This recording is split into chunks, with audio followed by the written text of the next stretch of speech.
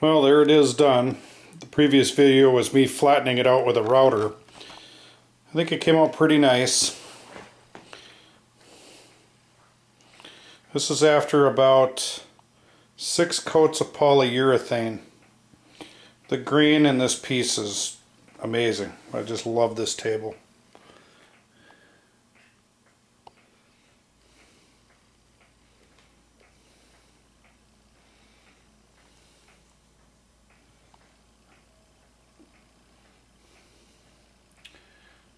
I maintained the bark on the live edge, due in part that this slab was cut during the winter, therefore holding its bark a lot better.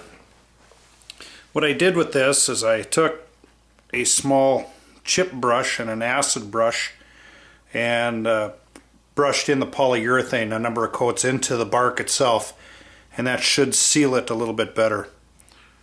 Let's see if I can get a better angle of the bark and how it came out. There you can see it a little bit better.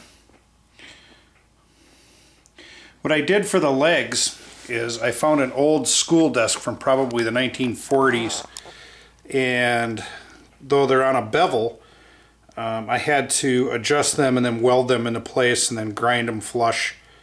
The center brace, or the stringer, is a piece of copper that I heated with a torch to give it kind of a patina, and the knobs on the end are just simply drawer pulls which were tapped into the ends of the stringer. I think overall it came out pretty good.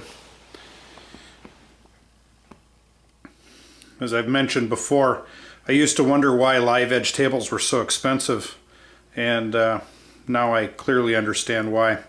They are a labor of love and they're very time consuming, but I think the end results are definitely worth the effort. Here's the bow tie that I laid in with walnut. I also did one on the bottom just to make sure that crack didn't go any further.